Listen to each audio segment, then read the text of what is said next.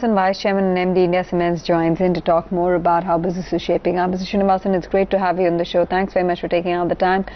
How is the cement industry poised going into 2019 and beyond? How are you evaluating the business?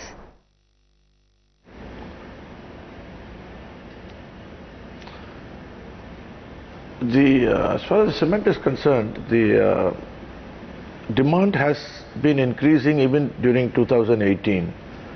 For the first time, 2018, we saw, if you take April, October, the figures are out, there's a 15% growth in consumption, in demand for India as a whole.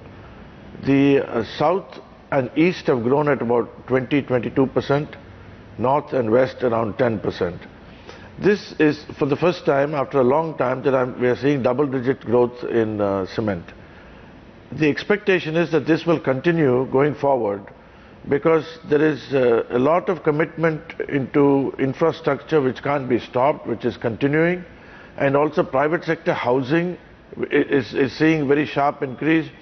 Even if you take the real estate sector, maybe in the very large metropolitan cities like Mumbai and in some places it is little slow, but in all other cities in rural India the consumption is very good. For example, the capacity utilization has gone up. The capacity utilization in the north is about 78%. South from 60 it has come to 70+%. So this augurs well from a consumption point of view. As far as prices are concerned, I think prices will pick up as the capacity utilization stabilizes at higher levels. Mr. Srinivasan, analysts are very confused in terms of how 2019 is looking. Some are calling for a demand revival, while others fear the election year will have an impact on construction activity. What is your own sense?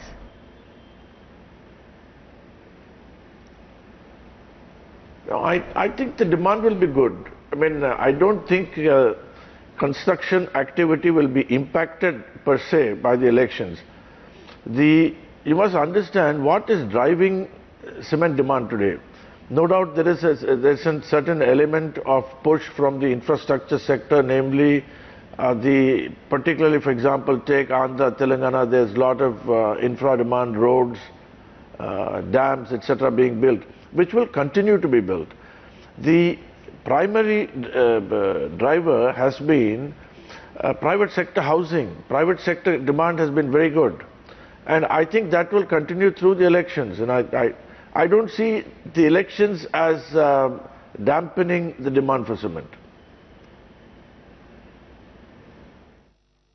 Right. Mr. Srinivasan, morning.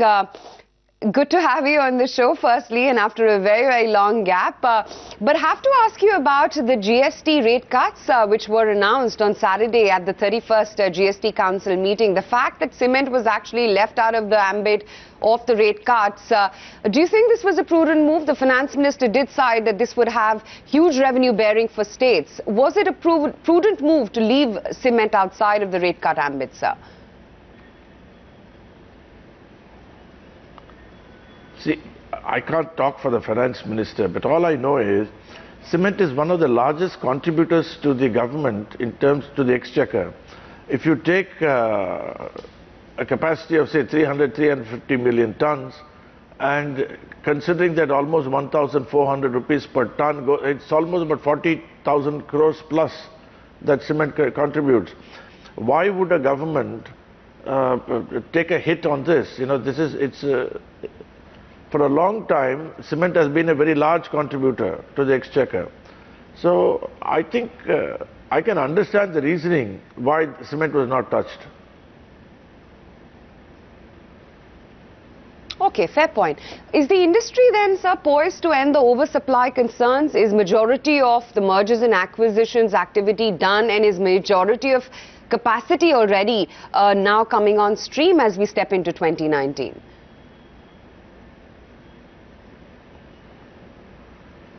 See, that is true. See, because the capacity utilization, once it crosses 70-75%, then it is just, you see, usual thumb rule is that if you are at around 85%, then you are at full capacity. I think this year you may see that the capacity utilization will cross 80%, and which is reasonable full capacity utilization. So I think it is fair to say that the oversupply will during the year will slowly come to an end. How are overall cost constraints in the industry in terms of input cost pressures panning out? Do you see easing in pet coke prices as well?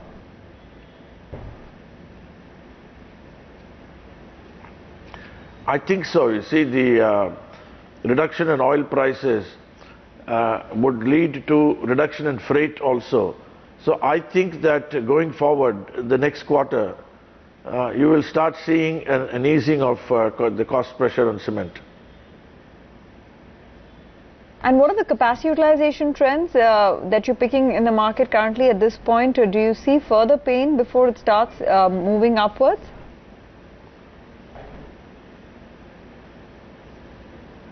See, the capacity utilization in North India is 78% to close to 80%, and I think possibly they will reach full capacity very soon. In the south also, you see, the south is growing at 22% April, October. So this kind of growth, I think next year you will see south also reaching very high levels of capacity. And the concentration of capacity is in the south, you see, you must understand that. Because limestone is in the southern states. You know, talking about that, Mr. Srinivasan, also wanted to assess whether or not you at India Cements are looking at the acquisition route, and whether or not you're looking to acquire any stressed assets, if you do have any on your radar.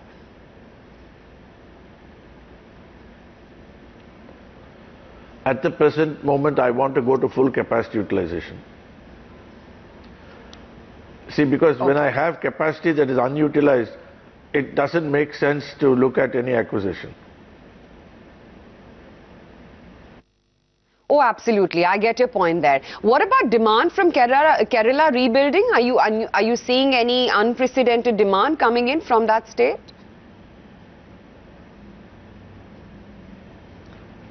Good. The demand in Kerala is very good.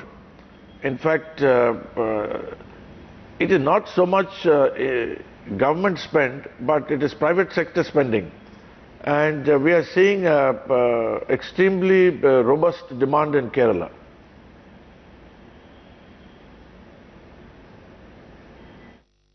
One final question then, sir, and we'll let you go after that, I promise you. What is the percentage mix of the market demand in Tamil Nadu that was still impacted by sand mining? Because, you know, competition is still guiding for a decline in the state of Tamil Nadu. So wanted to understand what really is the status post the resolution of sand mining issue in the state of Tamil Nadu.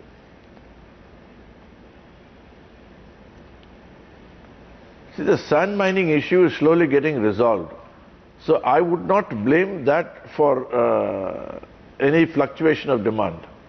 The demand is slowly picking up again, and the other issues, collateral issues like sand mining, etc., are slowly dying down.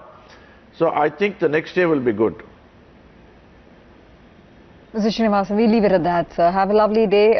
Enjoy the holiday season. Thank you very much for joining us and giving us more details about India Cements as well as the sector per se.